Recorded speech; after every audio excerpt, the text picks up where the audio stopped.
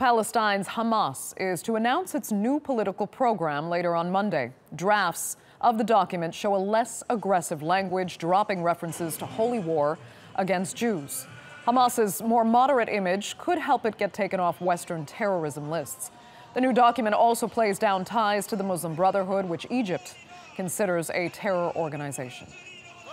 And Daoud Kuttab is a journalist and author specializing in Middle Eastern political and social issues. He says this move will allow Hamas to be more involved in the peace process.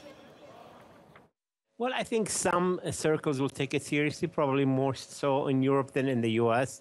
But it's a step in the right direction because I think it's an attempt by the outgoing Hamas leader, Khalid Mash'al, to leave a kind of a more moderate platform to the new coming leadership than what he inherited or he created. And I think this is good for Hamas being much more involved in the political scene than before.